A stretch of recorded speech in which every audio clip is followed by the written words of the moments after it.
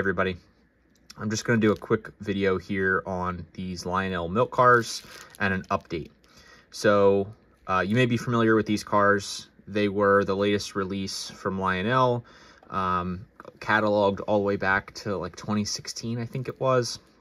And Lionel put these cars out in late 2020 or early 2021. And they had some issues. So the paint job and everything was beautiful, but there was some issues with paint chipping, and you can see mine right there. But the biggest issue is that the cars are really not operable with these new trucks and couplers that Lionel put on here. So these are the results of new tooling. So Lionel went and had to get new tooling for these because the old tooling was lost, et cetera, and trying to make them in a different factory. So these, from what I can see, these were made in Vietnam, which I think is fairly new for Lionel. But there's some differences. So the trucks are not sprung, they are fixed, and the couplers don't pivot with the truck. It is all one fixed piece. Now, these couplers are not operable, in my opinion. I can't run them on my layout. It was very frustrating trying to run these cars, which led to a lot of frustration in general because I have like 20 of them with this same issue, all the latest release from Lionel. So they did a small batch of production of reruns for Metka, which I did a video on, and that is this new style coupler, which has this little tab on it here, you can kind of see. And for whatever reason, that seems to make a big difference. The trucks are still not sprung. The couplers still don't pivot, independently of the truck. But for whatever reason, this seems to make a pretty big difference. Definitely not perfect. I still had some derailments here and there, but 98% better, I would say. So you can get these replacement trucks from Lionel customer service. So if you've been eyeing up any of these milk cars, I know a lot of the dealers have been blowing them out or did blow them out. And I picked up actually a couple extras in like Rutland and Central Vermont pretty cheap just to have, and maybe I'll renumber one day. But you can get couplers to actually make these cars operable. Now, Lionel sent me like 40 of these, so that's what I've been doing the past couple days, is swapping these out.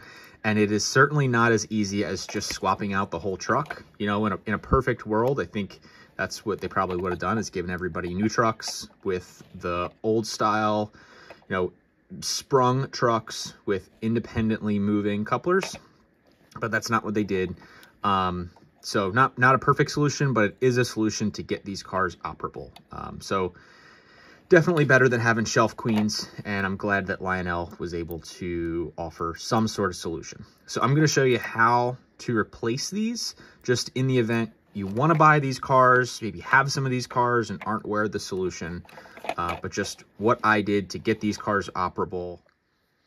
So how we replace these couplers, you actually have to take the whole truck off and then take the wheel out to get to the screws to remove the coupler. So it's been a little bit of a project here as I work through, doing this 40 times. This is the last one, but I'll show you what you have to do. All right, so trucks are off. We'll put that out of the way for now. One of the things that I've noticed here, we'll see if we can zoom in and show you, is that the couplers themselves actually look like, I don't know if it's zinc pest, but the paint has come off this piece of the coupler, in some cases the hinge here as well, and the whole inside piece here. So this one's not too bad, but every single one looks like this. So I don't know if it's zinc pests, I don't know if it's a bad paint job, but even if you find that the cars are operable for you as is, you may want to consider replacing these anyway. Every single coupler, I'll show you some others here as well, every single coupler looks like this. So I don't know if it's going to fall apart in a couple years or what. It definitely, it has a little bit softer feel to it, but just something to be aware of. All right, so we have to take the truck apart, which means removing the wheel and the side frame to get to the coupler where these screws are. You can see them tucked in back here. So what I've been doing is I will just loosen it a little bit.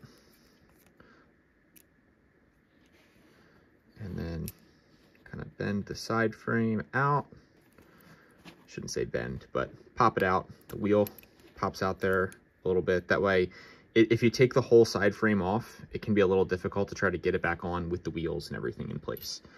So a little trick that I found. And then you've got easy access to these 2 screws. So we will remove those.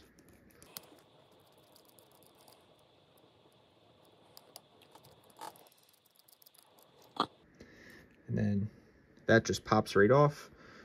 This, you want to make sure you keep your spring on here, because that's what makes the new coupler work. We'll get one of our new couplers. Here we go.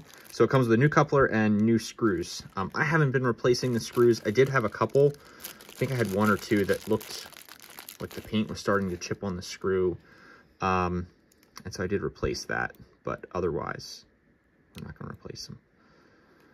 All right, so you want to get it back on there, but the most important thing, and it took me a little practice to learn this, is this. You can see the spring is down here. If that's the case, the coupler will not, this mechanism does not work. So you need to make sure the spring comes out and then is all the way forward. There we go. Now just a little test. So there's a little lip here that holds the spring forward. You want to make sure the whole spring is in front of that.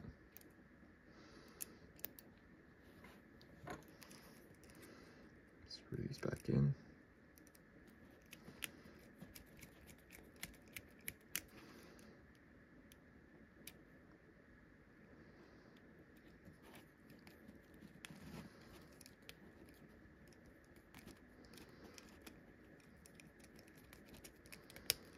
Okay, there we go. Perfect. Put our wheel back.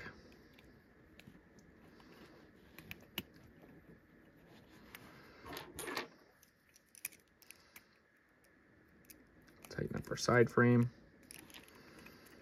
One more test. So we'll get both these back on here. We'll run the cars around the layout and you can see what I mean with them being a little bit better. I did have one derailment I'll show you a picture of here, where I tried to back a bunch of the cars coupled together around a switch and down a curved grade. That was really the only case where I've seen these cars derail with these couplers.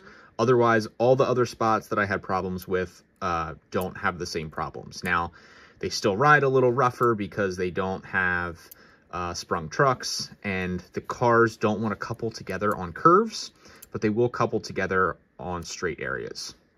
So I'll show you what I mean here. Couple. So this is an 072 curve. Okay, this is not an 036 or 027 curve. I'm trying to couple these together on. So it'll take a couple tries.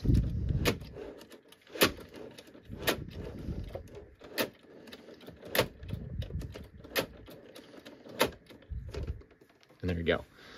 But on a straight piece of track, they go together fine.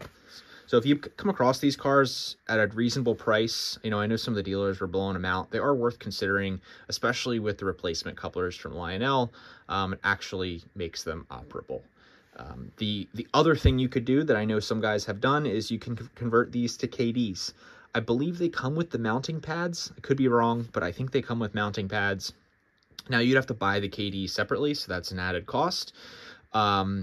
I don't run KDs on my layout. You know, I have thought about doing that one day and converting stuff over, but for now, I just run regular couplers, partially because KDs would probably have issues on my inside loop. So one day, maybe we'll do that, but for now, this seems to at least get them operable and enough that I can run them. So I'll show you what I mean here. We'll run them around the layout and break them in, because I've never actually broken in some of these cars with some regular milk cars, some reefers, and a whole bunch of mixed freight, and put them to the test.